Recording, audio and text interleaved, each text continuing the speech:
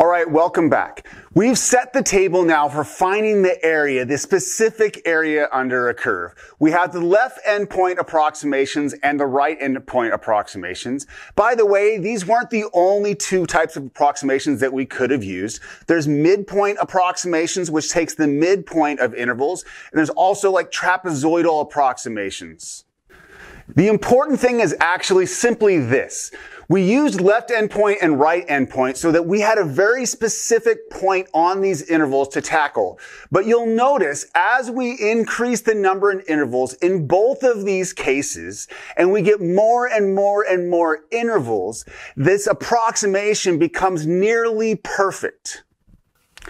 And more importantly is that as you see, and we have a massive number of intervals, it actually doesn't matter much if we choose the left endpoint or the right endpoint. And that's a really important point. What we're going to define right now is called the Riemann sum.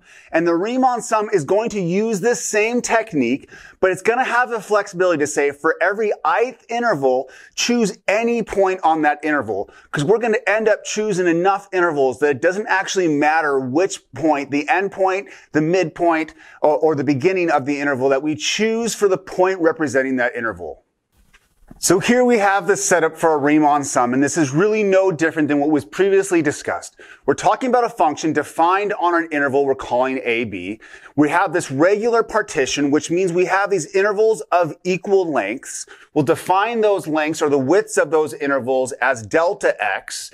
Each ith interval is this xi sub 1 comma xi, right? And then we're going to let xi in this case, and this is the significant difference between the last two approximations. We have xi star, and this is going to be any point on the ith interval. And this will be important for future proofs of what we're going to try to do with finding the area, is that if we have a function that has, let's say it's continuous nearly everywhere, but it has a few discrete discontinuous points, we will be able to jump around this discontinuities to still find areas. And I don't want to get in the weeds on that, but this is a very important statement about being any point on the ith interval.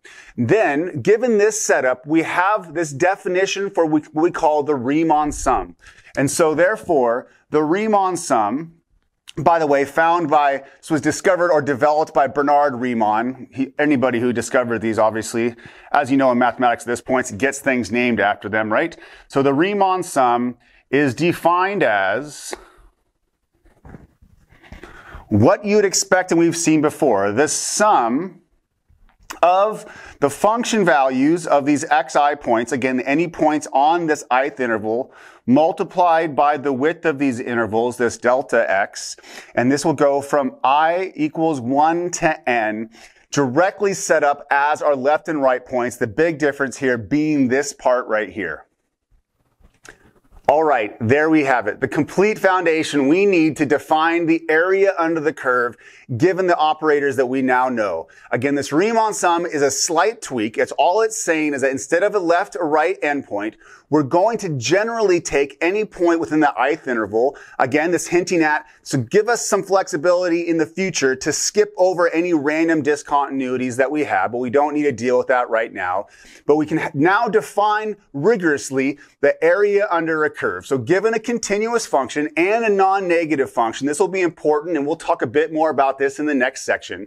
Given a non-negative function on an interval AB, the area under the curve can be defined by the area is this Riemann sum right here.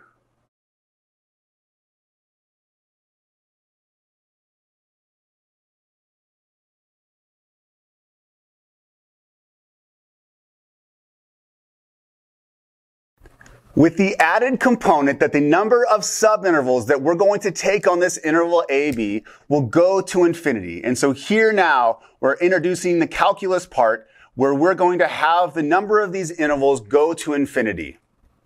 So now you see it. What this is, the area under the curve, will be us working with these sigma sums in these functions where we have function values being multiplied by these small delta x. As n goes to infinity, it's also really important to understand that this value, this delta, the size of each interval, will go to 0. So as a number of intervals go to infinity, this will go to 0. We'll look more at that in the next section. And obviously the work of evaluating these will now be a combination of evaluating these sigma sums, but then also applying our understanding of limits that we've seen previously. All right, and we end this section with this conversation of looking to apply the concepts that we're working with. I mean, while it might be fun just to find the areas under these curves, we want a real reason, an application for using this mathematical technique.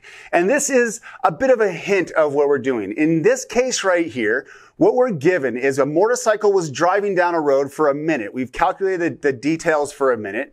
And what we get are every 12 seconds, we're getting a snapshot of the speed.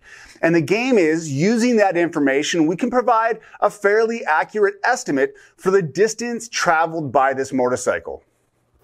So specifically, in this context, we're given speedometer readings every 12 seconds we get from this motorcycle. We've converted these from miles per hour into feet per second, just so it's easier to do the math with seconds. And so what we're going to do is we're going to estimate the distance traveled by first using the velocities from the beginning of the intervals. So for instance, in this first interval from 0 to 12 seconds, this bike was going 30 feet per second at 0 seconds. We're going to use that representation of 30 feet per second for the whole first interval, and then going down for all the intervals in exactly the same way. Then what we're going to do is take the velocities from the ends of the intervals. And hopefully that you can see the connection to this between the approximations we use for the left and the right. The left approximation was taking the values from the beginning of the interval. The right-hand approximation, endpoint approximation, is using the information from the end of the interval. So this is a direct application of that approximation technique.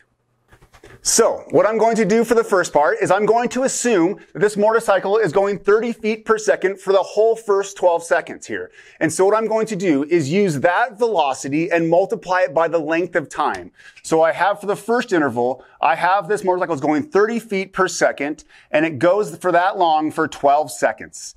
And then what I'm going to do is do the same thing for each of the intervals. For the next interval, I'm going to take the 28 feet per second and multiply it by the length of that interval. Again, this is that delta x, right? The length of the interval by 12 seconds. So this will stay constant through each of these terms. I'm going to, in this case, just use the velocity from the beginning of the interval. Let me write this out and see if we can clarify what's going on.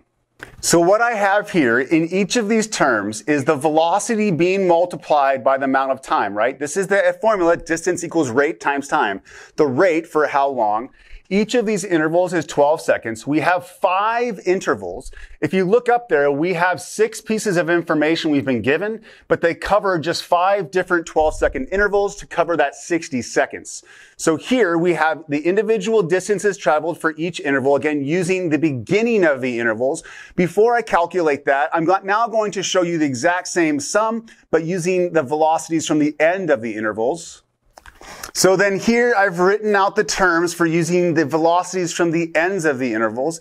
And now just to clarify, I've written down in the very bottom. In these first terms, I'm calculating the distance traveled by this motorcycle for 0 to 12 seconds. So the distance between these two readings right here.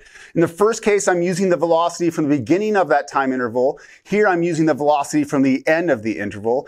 In each of these cases, I'm adding all of the distances traveled in these intervals in order to compute the overall distance, or an estimate for the overall distance traveled.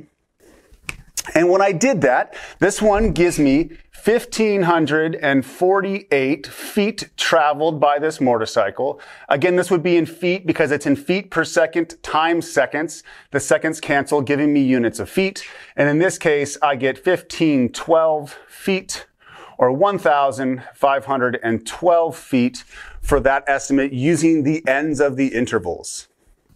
And as spoken with the left endpoint and right endpoint approximations, which is exactly what this is, but now in a context, we have a range of values for we can safely assume that this motorcycle, as long as it didn't accelerate and decelerate too crazily in between these readings, we have a very good range for the distance traveled by this motorcycle. This isn't just for distance, though this distance problem is a classic example used at this point to introduce the contextual use of integration. Though in this case, or in any case, you can use this if you're given the information and you're given a rate of change. And this is different, right? For differentiation, we will be trying to find velocity or rates of change. In this case, we given information and then observable data that includes rates of change, and then we can use that to find the overall quantities, in this case, feet traveled.